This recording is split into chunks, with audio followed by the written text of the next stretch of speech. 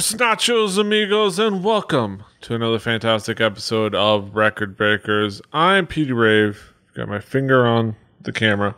Your man with no plan. Here with me, as always, is my team, my squad, my crew. We've got Brett. Get on the boat. The banana boat. We've got Drew. There's a banana boat? Mm-hmm. And we've got... I don't know how big it is. You put a banana on the boat. That's how big the boat is. See, no, the banana boat has to be pretty big because the only banana boat I know fits Dwayne Wade, LeBron James, Chris Paul, and their wives. So, yes. And we also got Patrick. Well, that got weird. Yes. It's a show about plantains. Everybody loves plantains. It got weird. We're about to talk about an album with a song titled Anonymous Esophagus. So let's get going. Yes. Let's get It's only going. getting weirder from here. Yes, it's only getting weirder from here. Let's get going. We're, of course, talking about music, as we always do every week. Talk about albums we share with each other. Go around the horn. Give our thoughts and things and whatnot. Around the horn. Exactly. Is this week, are we doing the Cox? Oh, wait. Yes. That's 2 recordings in a row. If we want to, in which I We had accidentally plenty of time to see that before now. Production. No. I understand that it happened during the Cheap Trick episode. I don't know if you noticed it. During a good chunk of in the Cheap Trick episode. I mean, I noticed it like a little bit before during the beginning, and I changed it in the middle of the show. But it happened. I can't believe none of us noticed. That's pretty awesome. So some magic. Oh, God. But yeah, speaking of what we're talking about this week, it's going to be provided by none other than Patrick. Patrick, what do you got for us this week? We're gonna. So a little bit of a time ago, we talked about Devin Townsend and Ziltoid the Omniscient. Prior to making that, he was in a band called Strapping Young Lad, and he went solo and not, they parted in good ways. It was just ready, to do something different. So basically, the rhythm section of that, the guitar player, bass player, and drummer from Strapping Young Lad found a vocalist and started Zimmers Hole, who are a metal band from Vancouver, CA. Canadians, Vancouver, weird. California. Yes. Canadians are weird. Also, it's an interesting thing of note. Byron Stroud, the bassist for this and Strapping Young Lad, also was the bassist for Fear Factory during their We Hate Dino phase. Before I had to sit through a Fear Factory set once at a festival show. It was not the best set I've ever watched a band play. Yeah, it was up until Burton pulled his heel turn. But yeah, interesting little factoid. Let's talk about expectations. Brett, what were your expectations coming into this album? I really did not know what I was stepping in. The name does not really make me think, or somebody. There's not a whole lot of times that I've been in the presence of somebody talking about Zimmers Hole. And then I listened to it, and I still didn't know exactly what it was. But this is this is a thing. That we get another one of these. Drew, what were your expectations coming into this album? My expectations coming into the album were, hey, we're doing this album today? Yeah, hey, I remember that. Behind the curtain, didn't realize until the morning of the day of recording that we were doing this album. But I was told it was Zimmers Hole. I remember in passing, when we were listening to The Omniscient, hearing something about a Zimmers Hole type of band. So I thought maybe it would be in the vein of possibly heavy metal. And that was about all I was expecting at that point. And then I listened to it. And we'll talk about that now. I I could probably guess what we were into, but it's hard to guess because I'm not as familiar with Zimmers Hole at all. But I know a couple of names that are connected to it, so it's definitely interesting to kind of see what was coming to us. Patrick, how would you describe this album musically? What will be the themes and elements that come up on this record? So it's very much in the vein of sort of the modern era. By that I mean post-2000 melodic death metal, but with a healthy dose of sort of like Dio-esque vocals blended in with the screaming. It's very over the top. It's very ridiculous. I don't know if we mentioned this. The album's called "When You Were Shouting at the Devil, We Were in the League with Satan," which is basically to say, when you were listening to Motley Crue, who suck, we were listening to Venom, who don't suck, except they kind of do. But Venom is one of the earliest death metal bands, and they're pretty amusing. Who suck with credibility. Yes, they have credibility. They have metal cred. They weren't all bad, but they built a lot of the death metal ideology that got followed very much. Literally created black metal. yeah, they have an album called Black Metal where that came from, but black metal is another story. But death metal, for the most part, has never been intended to be taken all that seriously. Lyrically, at least, it's usually singing about evil stuff to scare parents more than anything. It's not, super devil worshipy, church burning that black metal got into a little bit in the 90s. It was always sort of what will scare kids' moms. And this is taking that like, okay, let's be funny about it a little bit. It's not quite a full-on comedy record. I feel like it's taken significantly more seriously than a loosely related band because they have the same drummer, the machine that is Gene Hoglan, one of the best death metal drummers in the world right now. Death Clock, who everyone knows from Cartoon Network. Also, Nathan Explosion makes an appearance here.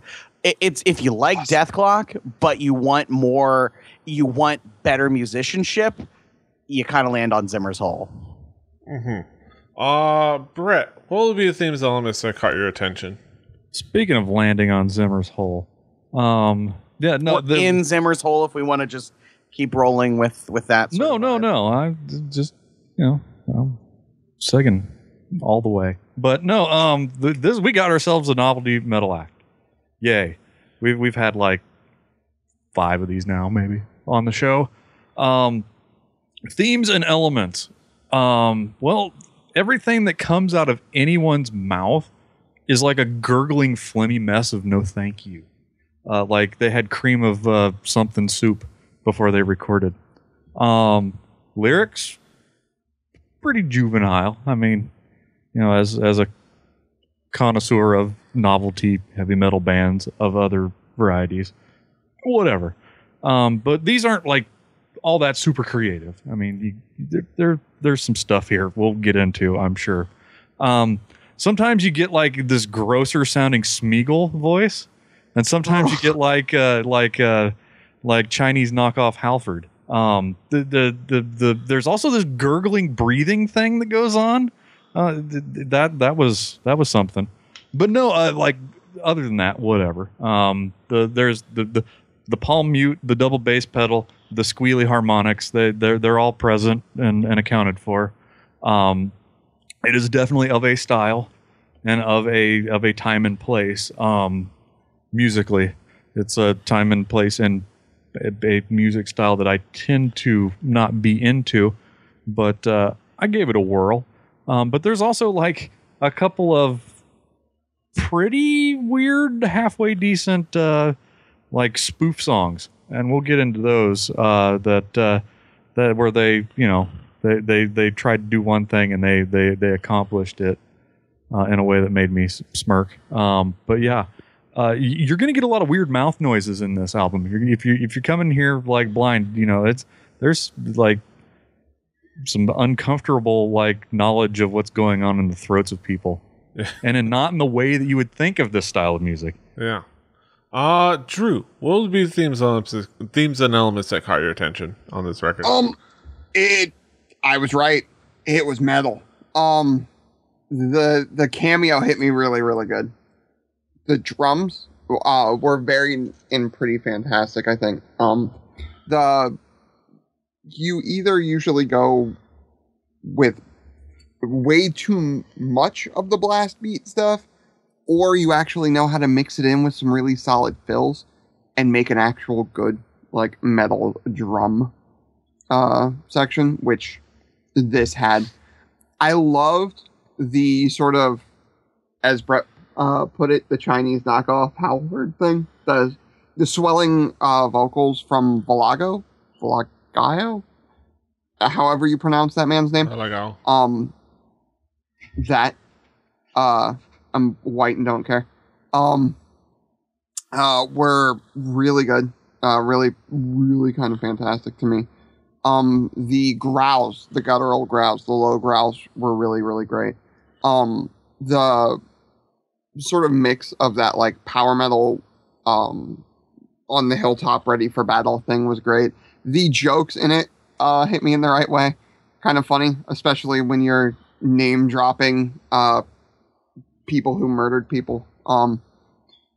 Not that I have a grudge, or anything like that, but it was good. The part that for me was something that almost entirely ruined any fun I would have had in the record was the squeal bit in the vocals. That, like, almost the KVLT sort of thing going on that was just not fun. I hate that. That is the exact type of vocal thing that I hate in a lot of modern metal. When I hear it, I usually automatically turn it off. Luckily, it was used more for, like, flavor than it was as a consistent thing throughout an entire, like, verse or chorus, so it was okay. But the Satan's balls in a vice sort of style, I'm not super down with. Otherwise, though, everything in here was pretty solid all around, is what I could say about it. So. Yeah, there's a lot of fun. There was a lot of stuff to have fun with throughout the journey of this record.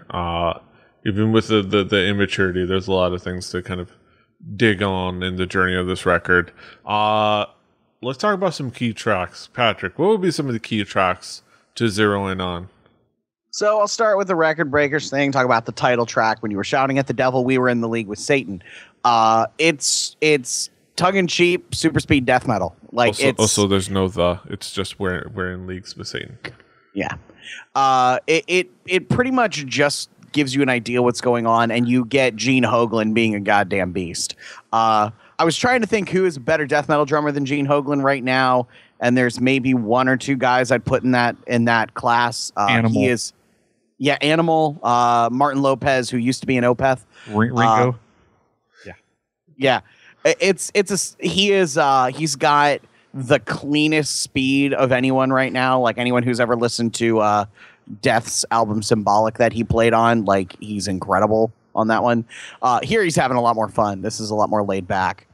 Devil's Mouth. This sort of kicks off where the album really gets going for me. I really like the back half of this. It's a really, really fun song, and it's stupid, but it's like the right kind of stupid. And it's got a good chorus that you sing along with when you're alone in your car, if you're me. And then the song that started it all for me, Anonymous Esophagus. So let's roll our minds back to 6 or 7 years ago. It's probably, some came out, I think, in 2008 or so. It's probably 2008, early 2009. I'm driving my parents' Honda Element, which had Sirius satellite radio in it at the time. And they had a station called Liquid Metal that played what at that time was the sort of new wave of American heavy metal and all the related stuff that was going on.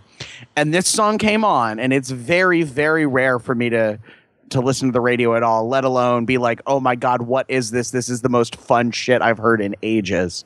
And it was immediately like, go out and find this record, because that song is the dumbest, most ridiculous thing. Even if you change the lyrics to be something semi-serious, it would still be awesome. But it is, the whole song could be summed up in the line, my dick should sing this song, which is in there. It's stupid and juvenile And everything that is what I love about death metal is that the best of it is usually a little bit ridiculous and doesn't take itself the least bit seriously. And it has, I love the vocals. It's got a great guitar melody, and it's such a dumb song, but it's something I can't help but love. Mm-hmm. Brett, what will be some of the key tracks for you? Well, there's Devil's Mouth, the song, the lifestyle, the guitar work on that song, while cliche, was really fun. It like in a way that like if you could piece and glue every guitar lick that you have to avoid because it's been beaten to the dirt, but you do it in a way where you mix it into a big like bingo spinner wheel thing and you pull them out. I can see how that would be fun to do. Because you're making music for funds, not for changing the world. This isn't like a Farm Aid concert. There's on the other hand, there's the song Fisticorp, which is probably the laziest song we've heard on an album. This is right up there with the Mermaider repeating forever. But really, this album began and ended with "The Hair Doesn't Grow on Steel," because it is just a knockoff of an Iron Maiden song. They know what makes a metal ballad, from the way that they enunciate to like the way the track ends, and then there's a quiet little horse neighing in the background. There's just like the fucking The horse is what got me. The horse gets the Sproing of the Day award, even though a horse neighing like in fear is not really a musical instrument. It could be. Yeah. But yeah, Life is an instrument. It was difficult for me to pull some things out. I've tried to lay my prejudices out ahead of time, but when somebody does a functional knockoff of an Iron Maiden song, I will pay attention. Mm-hmm. Drew, what would be some of the key tracks for you? When you were shouting at the devil, let's go about that. The jab. Anytime you can jab at Motley Crue, and we will get back to the other jab at Motley Crue in just a minute. I'm going to sit up and take notice. Again, while parts of the singing are not my style, the glam side of the hair metal stuff, it's worse. The trucking guitars, it's a good headbang bit of fun for that one. Anonymous Esophagus. Like, I was listening to, the first time I listened through it, I was like, oh, okay, pretty good, but like, I wasn't like paying attention. So then like the second time when I sat down to write my notes and I was like really thinking about each song and which one I wanted to notice, I actually listened to the lyrics. Fucking really? Alright, so that happened. But then, again, I said I was going to get back to the Motley Crue thing. Hair Doesn't Grow on Steel. It's a fist-pumping, power metal, like, scream at the top of the hills about battle sort of song that just happens to be taking the battle straight to Vince Neil, which I can always get behind. That is awesome, and the band gets a gold star from me for that alone. Oh, it was so good. Yeah. There was some interesting choices there. I will say, give a shout out to the Nathan Explosion cameo in the Vowel song, the intermission. Though I do have to say that it was interesting, but I think the bit kind of lost me in the moment where he reads million correctly. Yep. Then remembers he has to be funny and dumb, and then proceeds to read it bad. Nah, we don't do a second take. There's no second takes in heavy metal. Million. No, that's the correct way to say it. I gotta be funny. Malayan. It's But he says funk in a chili. Funk in the chili. He says funk in the chili. It's awesome. I'm with you, Petey. I hear what you're. It was an okay bit. It's a bit on an album record. It's the dumbest track on a dumb album. Yeah, but so it's still all right. Let's talk about some conclusions on this album. Bring back around the horn. Brett, what would be your conclusion? Well, I wholly, deep in my heart, I know for a fact that the world needs to have people lampooning hard rock and metal bands. I mean, hell, Nigel Tufnell is a man who wanted to rock you tonight. But this album really just made me want to listen to other bands that did it earlier and did it better. I didn't find the music to be outstanding enough to overcome the juvenile and what I thought was unfunny lyrics, and the singing style I found to be about as far from what I wanted to hear. There was no aha. There's no great listen to that turn of phrase that makes me smile every time.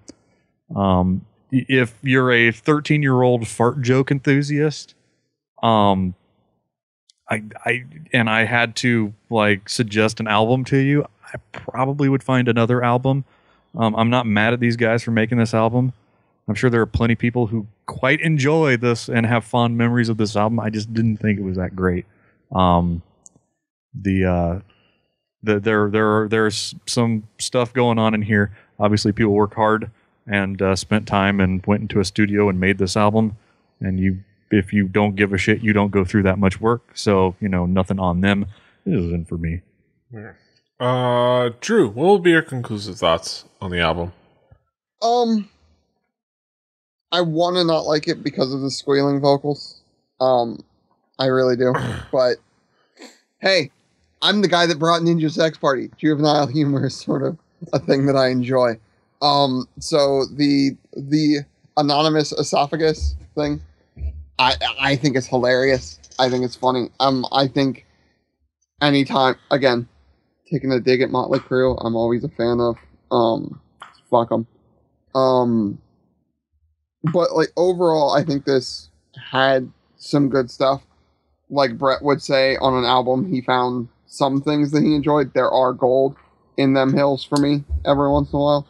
And it was very competently made. If I'm going to go for comedy metal, I'm going to go to Death Clock first, if I'm honest. But this had some good chuckles and some good music and some solid music, even when there weren't the chuckles being had. So I can hold with it, bub. Yes. P, I think you have something to bring up. I will say, I will bring this up. You did mention Ninja Sex Party. This is an extremely dumb infantile album that Patrick brought. If you remember, there were a couple people that completely shit on Ninja Sex Party, including this guy. Again, my tastes are deeply fucked up. I am a music snob and an asshole, and I'm probably wrong. I'm just going to stand on my consistency. Exactly. At least you're consistent. Yeah, that's right. Hey, you know what you're a hypocrite.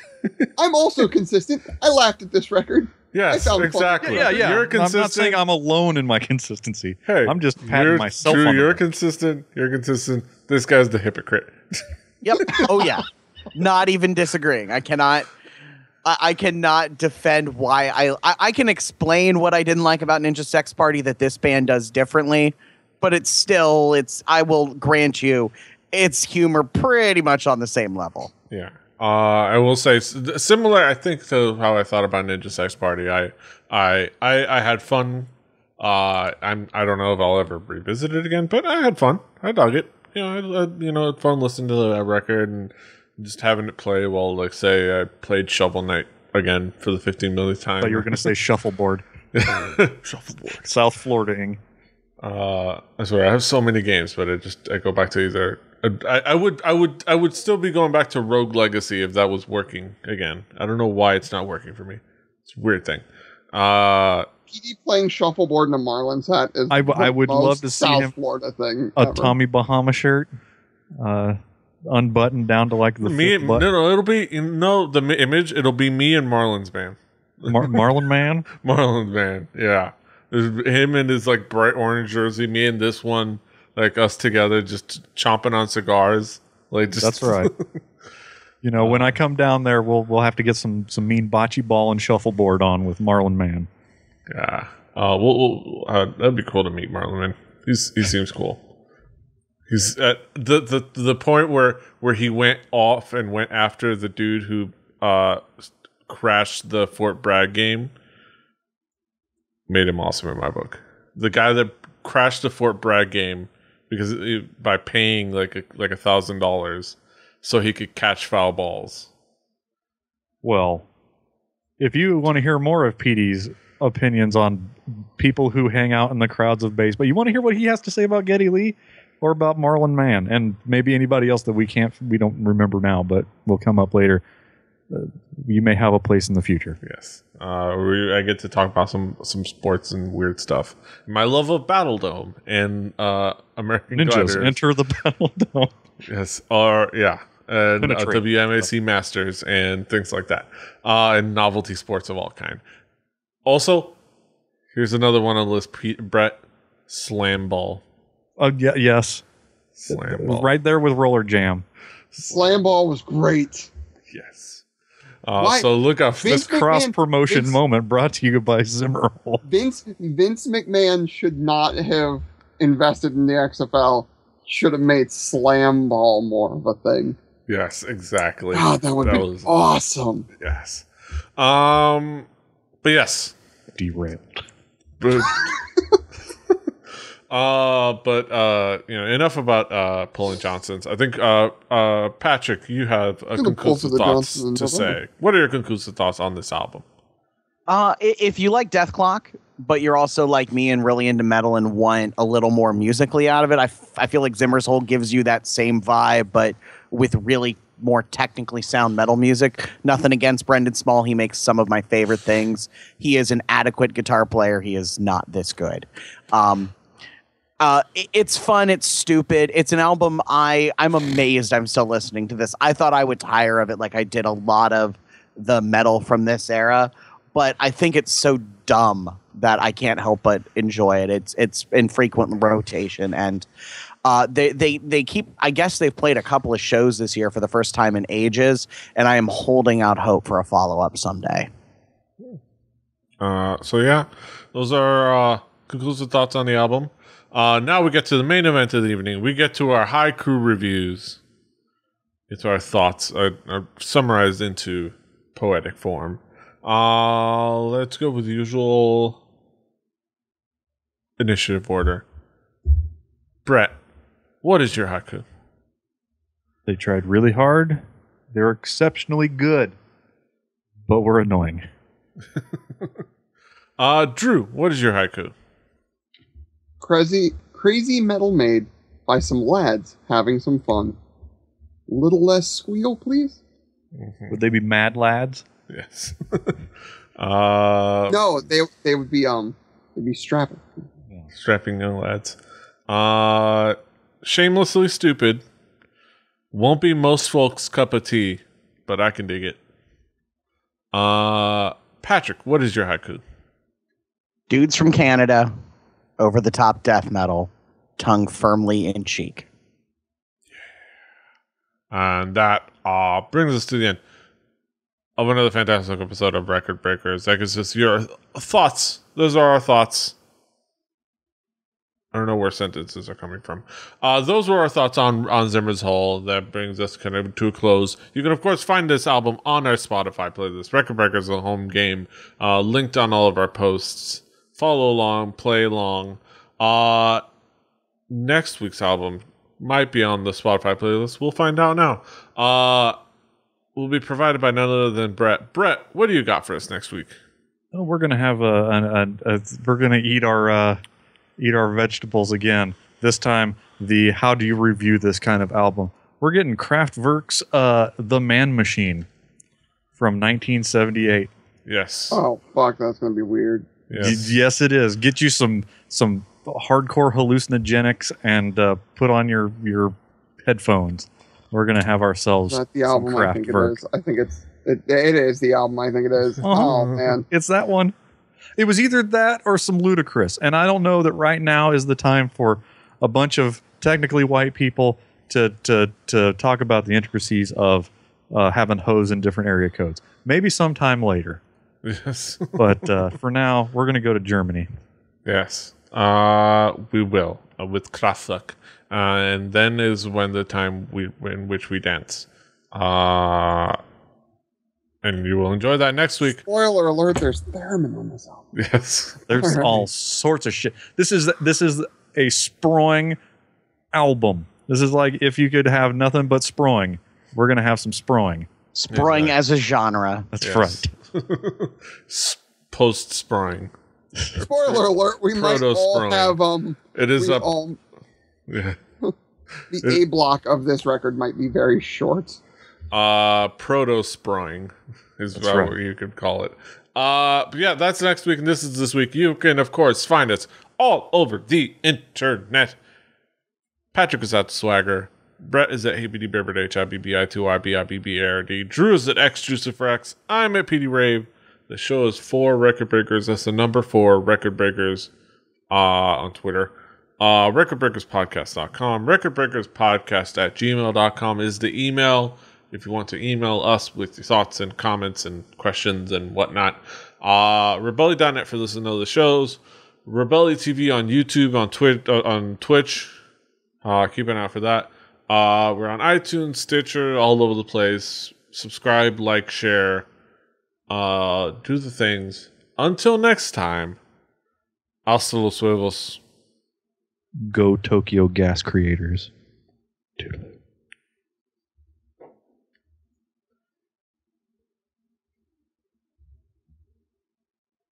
What's falling? Random things falling in the background.